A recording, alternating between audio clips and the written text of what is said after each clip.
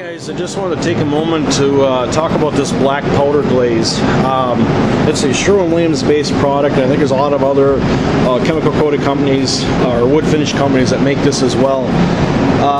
But it's kind of a neat substance. It's a liquid in form, but if you apply it onto a surface, and here I actually just brush it on raw wood, you can actually just rub it right off. And the benefit to that is that you don't have as much, I don't really know if it's a benefit. It actually has its applications that fit better than a standard liquid greasy wiping stain. And I'm actually doing a sample color right now for a buddy of mine who's making a kitchen for a friend of his, and it's on cherry, and he's picked out kind of a deep brown color to match a wood floor, but he wants to glaze it. So I'm hoping that we can use this black powder glaze. But I just brushed some on here on a raw piece of wood, which they don't recommend it at all, but I just wanted to do it just for demonstration purposes, just to show you that it literally just rubs right off. The partial advantage of that is when you're doing a lot of glazing with like a lot of crevices and profiles and stuff like that, it hangs up in the corners better. You don't have as much of a chance of wiping it out. But I actually have this drawer front here that I made up, and it's been sealed and it's dry, so I'm going to scuff this, and then I'm going to put on that black powder glaze, and then I'll show you as far as how it works. It is typically recommended to spray it on, but it does work brushing as well, because essentially, you know, you're going to put the coating on by brush or spray, and it dries pretty quick, literally in like probably not even a minute, probably like a half a minute.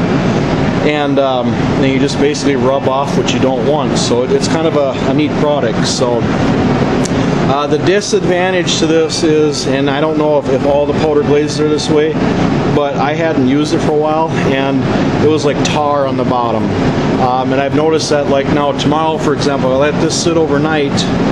Tomorrow it'll be like taffy on the bottom again. So that's the only disadvantage I've ever seen with this particular glaze. The other glaze they use with Sherwin-Williams, even the stock and the custom, don't settle anything like this. So I have a feeling it's got a lot to do with the solvents that are in it, being it's, like I said, it's a fast drying glaze that turns into a powder. So I'm going to scuff that drawer front up, and then I'm going to show you how to put on that glaze, and we'll see what it looks like when it's all said and done. So we'll start the finishing process with the glaze.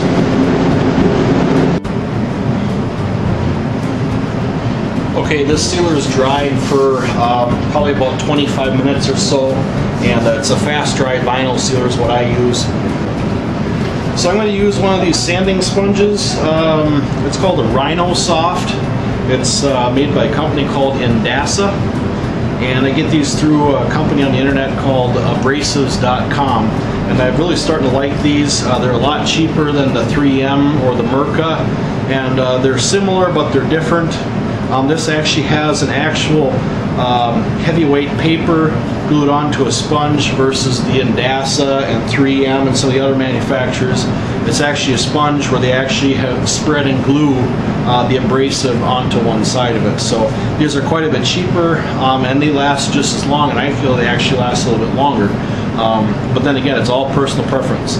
I'm not here to tell you that this is the way it has to be done. This is the way that I've been doing it, and I've had very good luck with it. So somebody else might have a different way of doing it. The idea is that we all have a different way of doing the same thing. So anyways, enough chatter.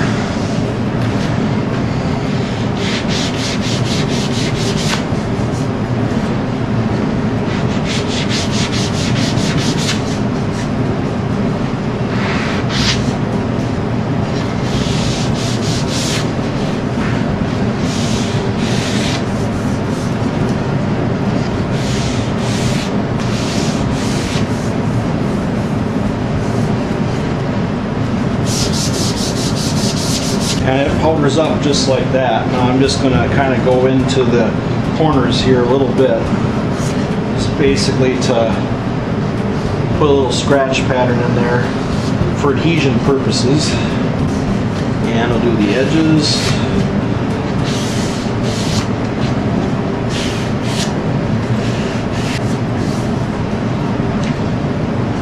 Okay, so this has been seal sanded now. It's nice and smooth.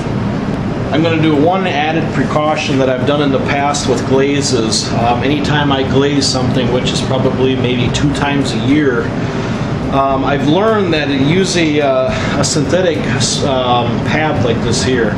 It's a synthetic steel wool basically, and this is another product from Indasa, Rhino Soft, and I think it's just I think they just call it a synthetic pad. I like to use this because it's got a little bit different scratch pattern. It works pretty well for evening out any sanding scratches from your sandpaper or from your sanding sponge. Now with the glaze, one of the things that can happen with glazing is when you're using a sanding abrasive or sanding media like this, you have a tendency of leaving real fine straight scratches, or it might be cross-grain scratches depending on how you're sanding. This synthetic sanding pad or synthetic steel wool does a really nice job of buffing those out, making a very nice and uniform sanding pattern. The disadvantage to it is that these alone typically aren't very aggressive enough to knock any debris that you might have in the seal coat. So I know at the company I work for, we just actually use just the sanding pad, and we don't actually use a synthetic pad after that. But I've had some experience here in the past where if I use something like this and I glaze over it, it definitely shows all the sanding scratches from your seal sanding. So I did this as a kind of a precautionary, and it's worked ever since. So never really tried to get without of it. I don't know if I did something wrong, but I just kind of looked at this as an added insurance policy. So I'm just basically lightly rubbing over what I've already sanded. And then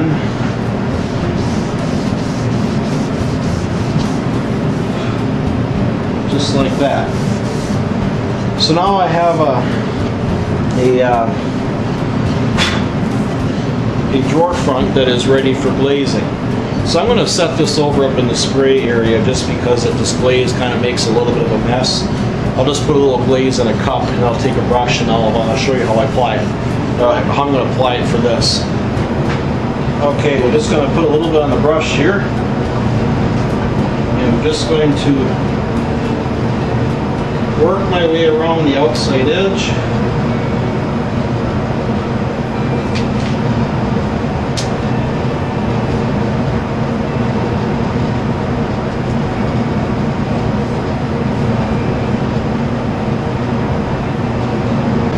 I'm just going to work it in all the profiles.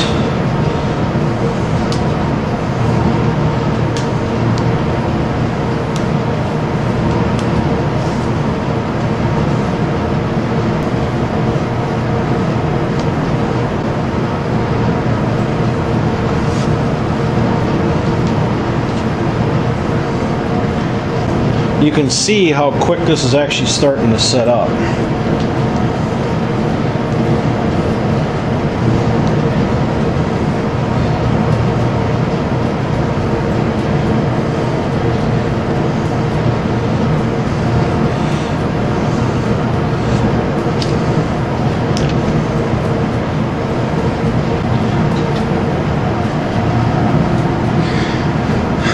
You can actually see here now as far as how this is just flashing off pretty rapidly. Let me move this so I don't tip it over.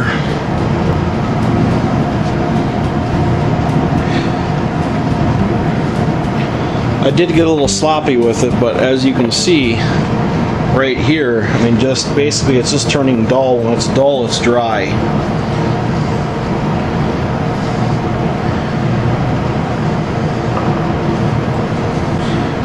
The beauty about this powder glaze is if you were to set it up in a spray gun and you only wanted to highlight, say, moldings, for example, on a piece of furniture or something, you can basically spray it just over the molding with a real narrow pattern and just highlight the molding, and you'll actually kind of create a halo around the molding and kind of give you a kind of like a shaded effect. A little bit of spot there where it's still not quite dry yet. Next, it's just a little heavier there, but basically the rest of the drawer front is dry. I'm not sure what happens if it's you wipe it when it's wet yet, so I'm just going to leave it because I want to keep this for good representation for a stain sample. You can see here how it's already dry. See, I can just touch it and just wipe it like that, but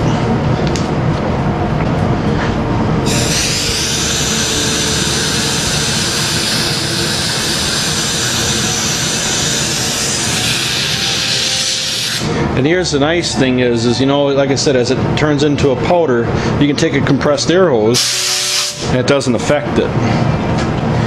Okay, so basically here it is. I'm just going to basically take my rag, I'm just going to wipe off what I don't want.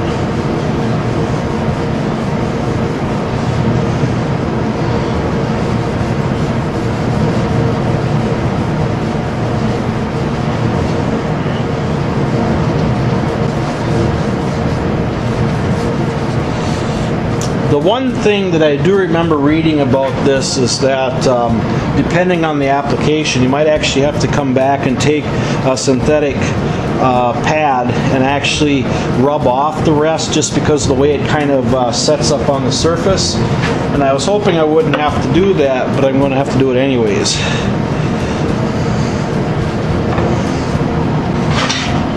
So I'm just going to take this little pad here and just rub off what I don't want. And you can see here how it just cleans up almost as if you were wiping it. Well, you kind of are, but you're wiping with the synthetic pad.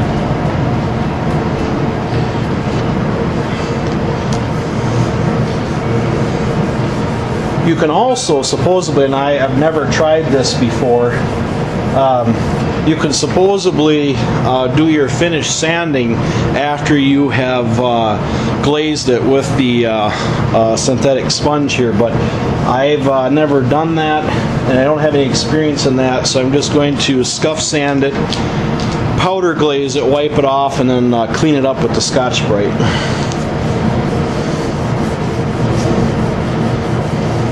As you can see here, it just literally just turns into a powder. And that's why they call it a powder glaze.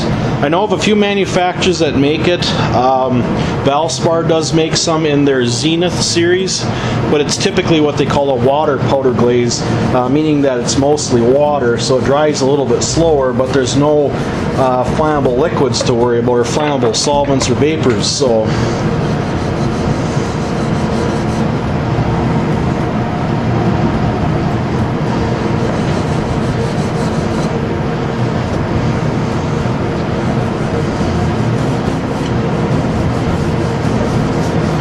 So here we have it. Basically, I have rubbed the glaze off with the rag at the beginning, and then the synthetic steel pad.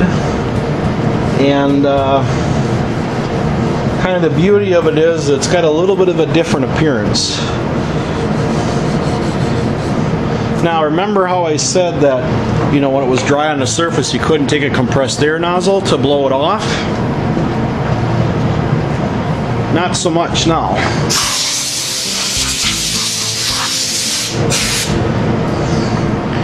You can still blow off the loose stuff, but it seems to be that once it's actually adhered to the surface, even though it's a powder, it won't blow off. So there we have it. That is a powder glaze. Just do a little cleanup here. Like I said, it's a little bit different to work with because you know, it's a different characteristic. But the beauty of it is in an application like this here, it holds up very well into the profiles. So I'm just gonna rub off the outside here.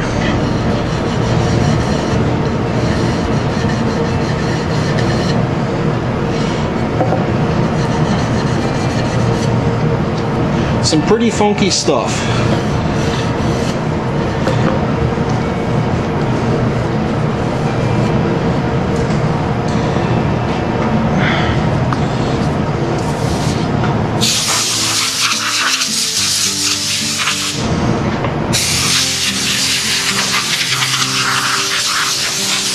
And now the beauty of this as well is this is ready for the next clear coat.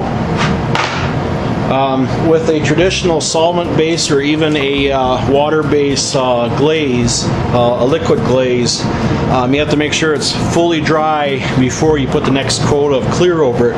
Because what will happen is where you got any heavy glazing like in these profiles, if it's still wet when you put your clear over it, especially if it's a conversion varnish, what will happen is that the oils, the slower oils in that solvent-borne glaze will migrate to the surface, creating a real soft film. I've actually seen it happen. It's not good.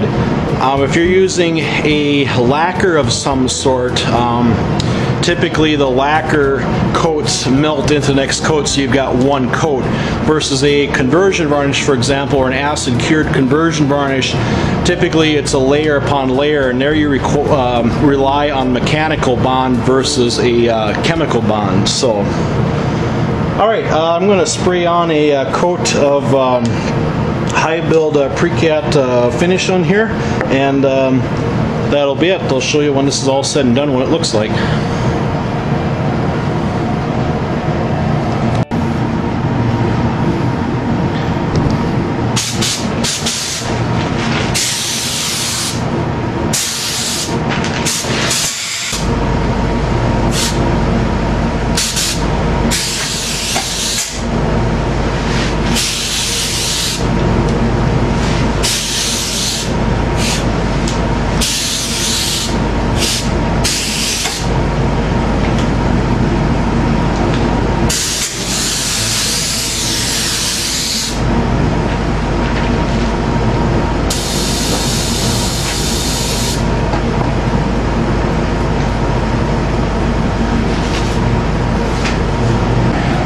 So here we have it, the first piece of a wood that has been glazed. That was good. Glazed with a powder glaze. So we'll let this dry and I will show you what the finished product looks like. The one thing I will point out though is that typically whenever I glaze something, I always use a low gloss finish, something typically between 15 and 20 degree sheen. It turns out to be that this friend of a friend, actually, who's this for, he'd actually picked out a semi-gloss, kind of to match the wood floor. But the wood floor isn't glazed, but his wife wanted that glaze hang-up. So that's what they purchased, but it doesn't mean they're going to use that yet. I personally like to use a low gloss finish over a glaze because typically the glaze is representing an antique finish. So we'll just let this dry and I'll come back in 15-20 minutes and we'll show you the finished product.